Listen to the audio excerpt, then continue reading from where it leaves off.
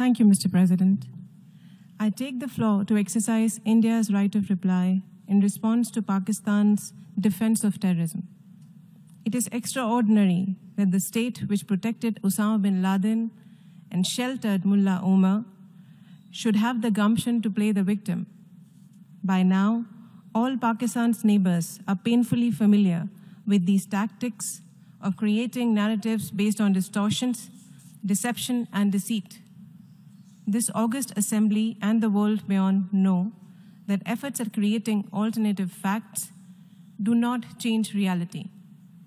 Mr. President, in its short history, Pakistan has become a geography synonymous with terror.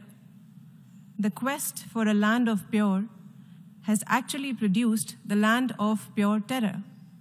Pakistan is now Terroristan, with a flourishing industry producing and exporting global terrorism. Its current state can be gauged from the fact that Hafiz Mohammed Saeed, a leader of the United Nations designated terrorist organization, Lashkar-e-Taiba, is now sought to be legitimized as a leader of a political party.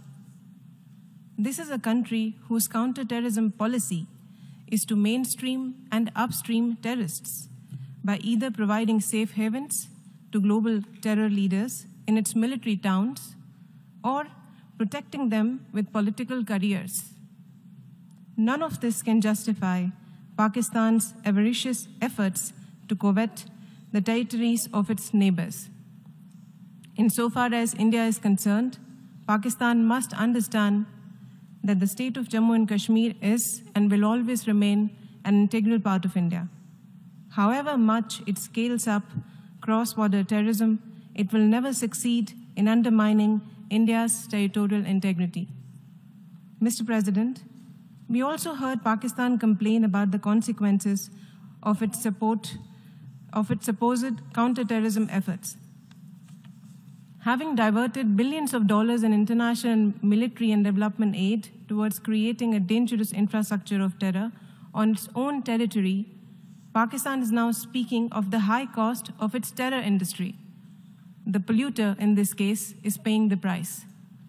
Mr. President, even as terrorists thrive in Pakistan and roam its streets with impunity, we have heard it lecture about the protection of human rights in India.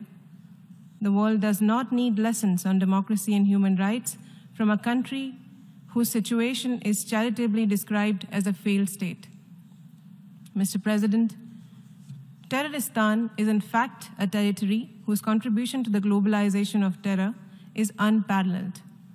Pakistan can only be counseled to abandon a destructive worldview that has caused grief to the entire world.